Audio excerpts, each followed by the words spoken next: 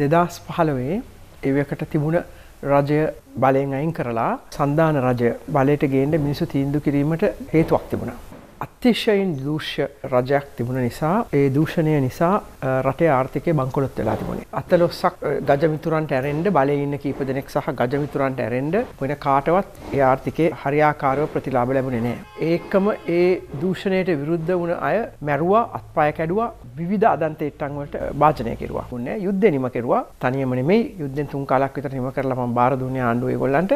ඉතුරු ටික කෙරුවා. බොහොම හොඳයි. බොහොම සාමකාමීව විරුද්ධ වුණ තරුණ ගණනාවක් හමුදාව ඇරලා එවකට හිටපු රාජ්‍ය නායකයයි ආරක්ෂක අමාත්‍යාංශයේ ලොක්කොයි තරුණ කොල්ලෝ ටිකක් මරලා දැම්මා. දීවරයින් මැරුවා.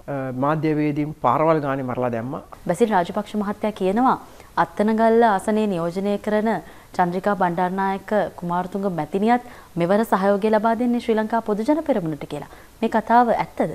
සම්පූර්ණ බොරුවක්. රාජපක්ෂලා කියනවා කවුද විශ්වාස කරන්නේ? සම්පූර්ණ බොරුවක්.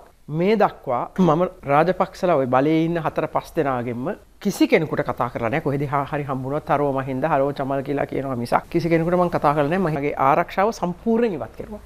LTT එක මම මරනවා කියලා ප්‍රකාශයක් නිකුත් කරපු ගමන් සති දෙකකට පස්සේ මගේ සිකියුරිටි මෙතන ඉන්න සියලු දෙනා අයින් කෙරුවා. ඒ වෙලාවෙත් මම කතා කරුවේ නැහැ. ඊට පෙර ටික අඩු කරනකොට කතා කරුවා. වැඩක් වුණේ නැති නිසා මම කතා කරලා නැහැ. 2015න් පස්සේ කතා කරලම නැත.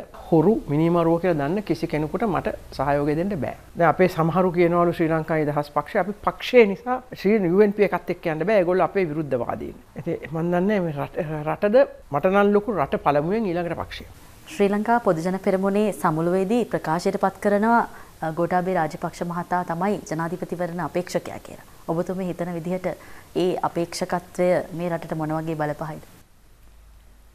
මට කියන්න තියෙන එච්චරයි. ඉතාමත් භයංකාර වෙනවා. ඉතාමත් භයංකාර වෙනවා. එතුමා මම මිනිස්සු ගැන විග්‍රහයකට එන්නේ වටහාගන්නේ ඒ අය කියන වචන නෙමෙයි. කොයිතරම් ලස්සන වචන කිව්වත්, කොයිතරම් ලස්සනට hina වුණත්, මොක කෙරුවත් ඒ අයගේ ක්‍රියාවලිය දිහා බලන්න ඕනේ. එතුමාට වසර 9ක් සම්පූර්ණ අවස්ථාවක් ලැබුණා, නිදහසක් ලැබුණා මේ රට හදන්න. අනිත් ඈත් එක්ක, එයාගේ අයියත් එක්ක කරපු ටික දැනගත්තාම මට නම් ඒ තුලින් රට හැදෙයි කියලා කිසිසේත්ම හිතන්න බෑ. රට සම්පූර්ණ විනාශ මුඛයට යන්නේ. ඇයි මේ රාජපක්ෂ පවුලටම අපේක්ෂකයා තීරණය වෙන්න ඕන කියලා හිතන්නේ විපක්ෂේ?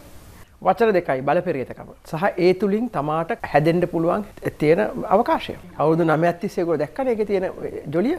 කොහොමදත් දැන් ශ්‍රී ලංකා නිදහස් පක්ෂය අන්ත පරාජයට පැත්තලා තියෙන ඡන්දයෙන් විතරක් නෙමෙයි මම අවුරුදු 17කට පස්සේ බලයට ගෙනල්ලා ඉතාමත් ශක්තිමත් කරපු මේ පක්ෂය. ඒ නිසාම අවුරුදු 24ක් බලයේ තියාගත්ත පක්ෂය. අද ඉවරයි. මොන පක්ෂයෙන් හරි කමන්නේ. ශ්‍රී ලංකා නිදහස් පක්ෂයෙන් මම කවදාවත් යන්නෙත් නැහැ. වෙන කිසි පක්ෂයකට බැඳෙන්නෙත් නැහැ. වෙන මේ ශ්‍රී ලංකා නිදහස් පක්ෂයේ ඉන්න අනිත් සියලු දෙනාටම වැඩිය මේක ගැන කැක්කුමක් තියෙනවා, අයිතියක් තියෙනවා. මට නමුත් මම බලෙන් මේක අයිති කරගන්න හදන්නේ.